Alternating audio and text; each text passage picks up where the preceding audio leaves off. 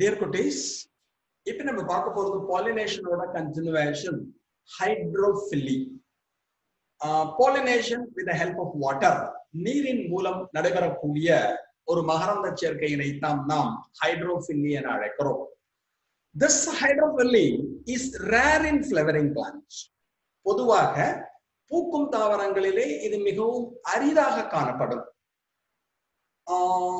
It is restricted to just 30 genera. கிட்டத்தட்ட 30 பேரினங்களில் மட்டும்தான் ஹைட்ரோஃபில்லி என்று அழைக்கப்படுகின்ற நீரின் மூலம் மகரந்த சேர்க்கை நடைபெறுகிறது. But this water is absolutely essential for fertilization in algae, bryo and pteridophytes. ஆல்காக்களிலும் pteridophyteகளிலும் bryophyteகளிலும் இந்த gamete transferக்கு transfer of gamete எது கண்டிப்பா வேணும்னா water is absolutely essential. ஆல்கேயா இருக்கட்டும், பிரயோஃபைட்டா இருக்கட்டும், டெரிடோஃபைட்டா இருக்கட்டும், வாட்டர் இல்லைன்னா ஃபர்டிலைசேஷனே கிடையாது. Because they produce mobile gametes. இந்த கேமெட் நகர்ந்து போய் ஃபியூஸ் ஆனதான் உங்களுக்கு முடியும். So water is absolutely essential for fertilisation in algae, பிரயோ and pteridophytes. ஆல்காக்களிலும் பிரயோஃபைட்டுகளிலும் டெரிடோஃபைட்டுகளிலும் நீர் அவசியம் தேவை. ஆனா இங்க ஹைட்ரோஃபில்லி எடுத்தீங்கன்னா flowering plants it is restricted to just 30 genera. No Jostera இது மாதிரிலாம் பிளான்ஸ் இருக்கு போறதுல அங்க எல்லாத்துலயும் என்ன நடக்கும்னா ஹைட்ரோஃபில்லி நடக்கும். அதுவும் எடுத்துட்டேன்னா இந்த 30 ஸ்பீஷீஸ்லயே மோஸ்ட்லி மோனோகாட்ல தான் இது நடக்கும். இந்த ஹைட்ரோஃபில்லிய ஜெனரலி ரெண்டா பிரிச்சிருக்கான். One is எப்பிஹைட்ரோஃபில்லி. எப்பிஹைட்ரோஃபில்லி அப்படின்னா நீர் மேல் மகரந்த சேர்க்கை அப்படின்னு பேர். Pollination occur at the water level அப்படின்னா வாட்டர் மேல போட்டோ இருக்கு போல வாட்டர் மேல மட்டும் நடக்கும். So pollination occur at the water level. நீரின் மேலே நடைபெறக்கூடிய மகரந்த சேர்க்கைக்கு நீர் மேல் மகரந்த சேர்க்கை எப்பிஹைட்ரோஃபில்லி என்று அழைப்பார்கள். இந்த எப்பிஹைட்ரோஃபில்லிக்கு ரெண்டு எக்ஸாம்பிள் நான் வச்சுக்கோ. One is வாலிஸ்னேரியா and another is எலோடியா. வாலிஸ்னேரியா என்று அழைக்கப்படுகின்ற ஒரு தாவரத்திலும் எலோடியா என்று அழைக்கப்படுகின்ற ஒரு தாவரத்திலும் இது நடைபெறுகிறது என்பதை ஞாபகத்தில் வைத்துக்கொள். இதுல உங்களுக்கு தெரிஞ்சது, இது உங்களுக்கு தெரியும், வாலிஸ்னேரியா பிளான்ட்ங்கிறது. 1 minute குட்டி கண்டினியூ குட்டி குழந்தைலா. இப்ப நம்ம பார்க்கறது வாலிஸ்னேரியா எடுத்து மேல் வச்சுக்கோயே. It's an example for submerged hydrophytes. Hydrophytes தெரியும். ஹைட்ரோஃபைட்ஸ்ல 4 டைப் படிச்சிருப்பேன். ஃப்ரீ ஃப்ளோட்டிங் ஹைட்ரோஃபைட்ஸ், நீரின் மேலே மிதக்கக்கூடிய தாவரங்கள். சப்மர்ஜ்டு ஹைட்ரோஃபைட்ஸ், நீரில் மூழ்கி இருக்கக்கூடிய தாவரங்கள். அட்டாச்டு ஃப்ளோட்டிங் ஹைட்ரோஃபைட்ஸ், நிலம் ஊன்றி இலை மிதக்கும் தாவரங்கள். ஆம்பிபியஸ் ஹைட்ரோஃபைட்ஸ், அதாவது இருவாழ்விகள் அப்படிங்கறது பார்த்துட்டு நீரிலும் இருக்கும் நிலத்திலும் இருக்கும். This வாலிஸ்னேரியா is an example for submerged hydrophytes. நீரில் மூழ்கி இருக்கக்கூடிய ஒரு ஹைட்ரோஃபைட் ஆகும். இதோட ஸ்பெஷாலிட்டி என்னன்னா, இட்ஸ் அ டயோஷியஸ் பிளான்ட், ஈரில்லம் உடைய தாவரம். Male and female flowers R present in 2 different plants. We are calling it as dioecious. ஆண் மலர்களும் பெண் மலர்களும் இரு வெவ்வேறு தாவரங்களில் காணப்பட்டால் அதற்கு டயோஷியஸ் தாவரம்னு பேர்.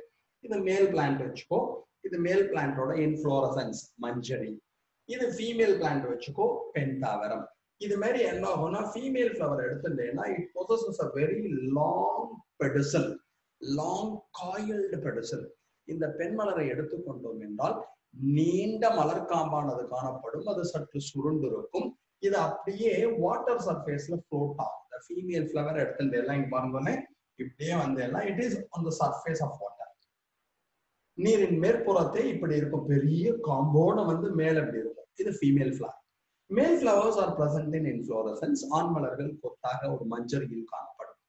After maturity, it is detached from the inflorescence. இது மஞ்சரியிலிருந்து தனியாக விடுபடும். விடுபட்டு அப்படியே மேல வரும். மேல வந்த அப்புறமா இது ஃபீமேலோட ஃபியூஸ் ஆக முடியும். அப்ப மேல் ஃபிளவர் ஃப்ளோட் ஆகி மேல வந்து ஃபீமேலோட ஃபியூஸ் ஆகும். அதுக்கு என்ன வேணும்? Water is absolutely essential. அப்ப வாலிஸ்னேரியால நீரின் மூலமாக மகரந்த சேர்க்கை நடைபெறுவது எவ்வாறு, அதை பத்தி நம்ம ஸ்டேட் போர்ட். அதே மாதிரி எலோடியா என்று அழைக்கப்படுகின்ற ஒரு பிளான்ட் இருக்கு. அந்த எலோடியா பிளான்ட் எடுத்ததால என்ன இருக்குன்னா, எப்பிஹைட்ரோஃபில்லி, நீரின் மேல் மகரந்த சேர்க்கை நடைபெறுவதற்கு இது உதாரணம் அப்படின்னு ஞாபகம். அடுத்தது எடுத்துனோம்னா hypohydrophily. Hypohydrophily. Pollination occurs inside the water. Male flower water உள்ளேயே இருக்கும், female flower water உள்ளேயே இருக்கும். மகரந்த சேர்க்கை என்பது நீரின் உள்ளேயே நடைபெறும். அதுக்கு எக்ஸாம்பிள் ஜோஸ்டெரா என்று அழைக்கப்படுகின்ற ஒன்று, செரக்டோஃபில்லம் அப்படின்னு அழைக்கப்படுகின்ற ஒரு பிளான்ட். இது ரெண்டையும் நீ முக்கியமாக ஞாபகம். அப்புறம் எபிஹைட்ரோஃபில்லி சொன்னேன், ஹைப்போஹைட்ரோஃபில்லி சொன்னேன். இதை வச்சுட்டே ரெண்டு ஜெர்மினேஷன் மறந்துடாத, எபிஜியல் ஜெர்மினேஷன், ஹைப்போஜியல் ஜெர்மினேஷன் படிச்சோம்.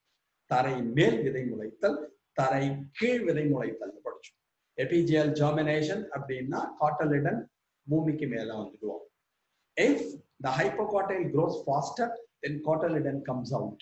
We are calling it as epigeal germination. Hypocotyl விரைவாக வளர்கின்ற சமயத்தில் வித்திலைகள் மேலே வந்துவிடும். அதுக்கு பேரு தரை மேல் விதை முளைத்தல் பேர். And hypogeal germination. If epicotyl grows faster, then cotyledon remains buried inside the soil. We are calling it as hypogeal germination. Epicotyl விரைவாக வளர்ந்தது என்றால் வித்திலைகள் மண்ணின் உட்புறத்தையே காணப்படும்.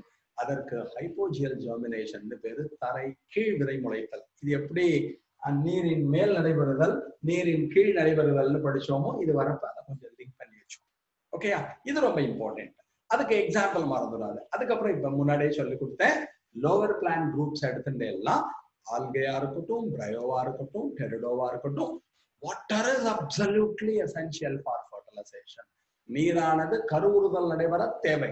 அவங்கள்ட்ட என்ன கிடையாது? பாலினேஷன் கிடையாது. மகரந்த சேர்க்கை என்பது லோவர் வாஸ்குலர் பிளான்ட்ஸ்ல, லோவர் பிளான்ட்ஸ்ல கிடையாது, தாழ்நிலை தாவரங்களில் காணப்படாது என்பதை ஞாபகம் வைத்துக்கணும். உடனே குழப்பம், சார் வாட்டர் ஹைசின்த் இருக்கு, வாட்டர் லில்லி இருக்கு, அல்லி தாவரம் காணப்படுகிறது, வெங்காய தாமரை தாவரம் காணப்படுகிறது, ஹைகார்னியா படிச்சிருப்பேன்.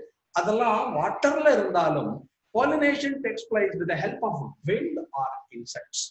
இந்த லில்லி தாவரத்தை எடுத்துக்கொண்டாலும், அல்லி தாவரத்தை எடுத்துக்கொண்டாலும் சரி, வெங்காய தாமரை தாவரத்தை எடுத்துக்கொண்டாலும் சரி, அவங்க நீரில் இருந்தாலும் மகரந்த சேர்க்கை எது மூலமா நடைபெறும் என்றால் காற்று அல்லது பூச்சிகளின் மூலமாக நடைபெறும்.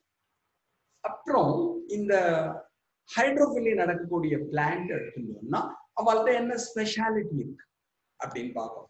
Pollen grains in certain species, the pollen grains are long and ribbon-like. சில தாவரங்களில் மகரந்தமானது நீளமாக காணப்படும், ரிப்பன் போன்று காணப்படும். With mucilaginous cover, அந்த மகரந்தங்களை சூழ்ந்து ஒரு கோடை படலத்தினாலான ஒரு பாதுகாப்பு உரை காணப்படும். Protected from wetting. ரொம்ப முக்கியம். காஞ்சி எடுத்துன்னு வச்சுக்கோங்களேன், ஒண்ணும் பண்ண முடியாது. வாட்டர் இல்ல, காஞ்சி போயிடுது அப்படின்னா உனக்கு உலர்ந்து விட்டது என்றால் போய் அடுத்ததுல ஒட்டிக்க முடியாது. சோ அந்த உலர்தலை தடுப்பதற்காக ஒரு கோழை படலம், சளிப்படலமானது காணப்படும். The flowers are not colorful. இதில் உள்ள மலர்களை எடுத்துக்கொண்டால் நிறமற்று காணப்படும். ஸோ இதெல்லாம் ஸ்பெஷலா தெரிஞ்சுக்க வேண்டியது. அப்ப ஹைட்ரோஃபில்லி அப்படிங்கிறது உங்களுக்கு தெரியும், pollination with help of water. வாட்டருக்கு மேல நடந்தால் எபிஹைட்ரோஃபில்லி, நீர் மேல் மகரந்த சேர்க்கை. வாட்டரோடு உள்ள நடந்ததுன்னா ஹைப்போஹைட்ரோஃபில்லி, நீர் உள் மகரந்த சேர்க்கை என்ற பெயர். அதுல ஸ்பெஷல் டைப் எங்க இருக்கும்? வேலிஸ்னேரியா இருக்கும். இது வேலிஸ்னேரியாவும் இருக்கும், ஹைட்ரில்லாவும் இருக்கும். ஹைட்ரில்லா படிக்கிறப்ப நம்ம என்ன ஞாபகம் வச்சுக்கணும்? சின்ன கிளாஸ்ல படிச்சா ஹைட்ரில்லா இருப்போம். நம்ம oxygen is evolved during photosynthesis, test tube funnel experiment, சோதனை குழாய் புனல் சோதனைன்னு படிச்சிருப்போம். அதுல ஒளிச்சேர்க்கையின் பொழுது ஆக்சிஜன் வெளிவிடப்படுவதை நிறுவக்கூடிய சோதனையில ஹைட்ரில்லா பிளான்ட் தான் சொல்லி வச்சிருப்பாங்க. அதை இது வரப்ப லிங்க் பண்ணிக்கணும். Photosynthesis 11th ஸ்டாண்டர்ட்லயே படிச்சிருப்பேன். Test tube funnel experiment used to demonstrate oxygen is evolved during photosynthesis. ஒளிச்சேர்க்கையின் பொழுது ஆக்சிஜன் வெளிவிடப்படுவதை நிறுவ உதவுகின்ற சோதனைக்கு சோதனை குழாய் புனல் சோதனை என்று பெயர். அந்த சோதனை குழாய் புனல் சோதனையில எதை யூஸ் பண்ணான்னு மறந்துடாதீங்கோ, இந்த ஹைட்ரில்லாவை யூஸ் பண்ணிருப்பாங்க. ஸோ இதுதான் நீ தெரிஞ்சுக்க வேண்டியது. அடுத்தது ஜூஃபில்லி போறதுக்கு முன்னாடி ஒரு சின்ன பிரேக் எடுத்து